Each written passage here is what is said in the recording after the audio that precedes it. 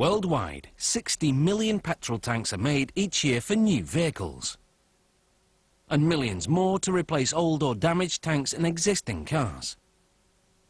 And considering how much it costs to fill them, it's no wonder today's petrol tanks are made to be tough.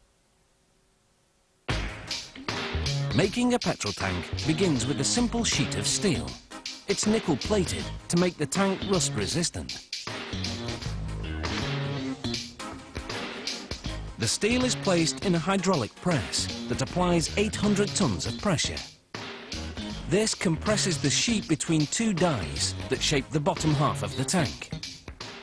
The press forces the male die up against the sheet and into the cavity of the female die.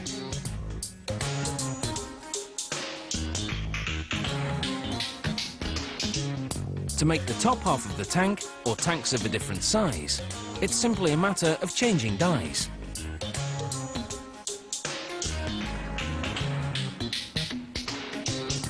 On the tank's top section, a stamping press imprints information, such as the product and lot numbers and the manufacturer's name. A hydraulic punch then pierces two holes, one for a tube to fill the tank and another to vent it. This machine makes an opening for a component called the Fuel Delivery Module, or FDM, which will send fuel to the motor. A conveyor moves as many as 180 top sections per hour to the next production phase. There, a steel and nylon jig is used to install a steel ring that'll position the FDM. The ring is spot welded in 6 spots to fuse it to the top section. 2 notches on the ring will align the FDM properly.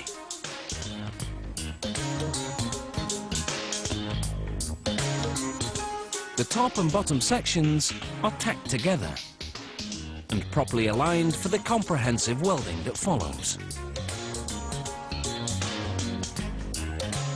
2 metal wheels compress the sections together and water cools the area, as a machine called a seam welder fuses the upper and lower halves of the tank.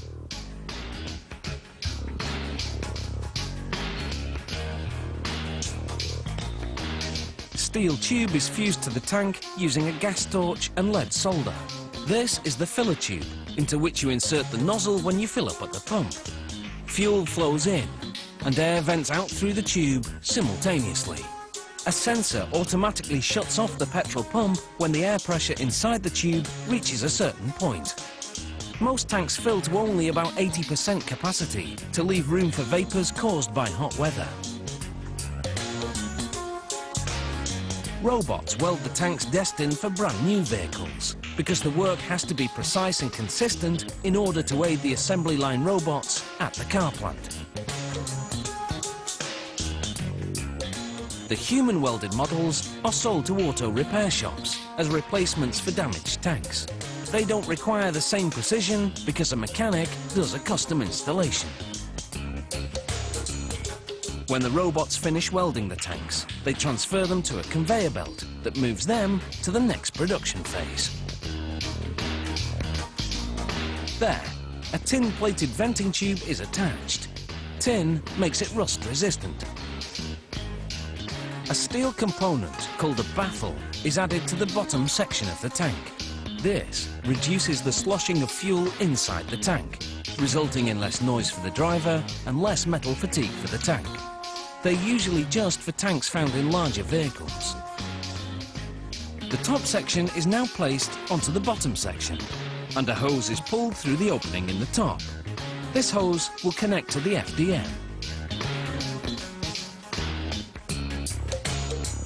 After a welding machine fuses both halves together, another machine bends the sides downward. This gives designers extra space to work with. Each tank is tested for leaks by being immersed in water. All the holes in the tank are blocked and a little extra air is pumped inside. Bright lights aid the search for any bubbles in the water. If air can escape, so can petrol. No bubbles, and the fuel tank passes inspection. Only then is it ready for shipping and a starring role in your car.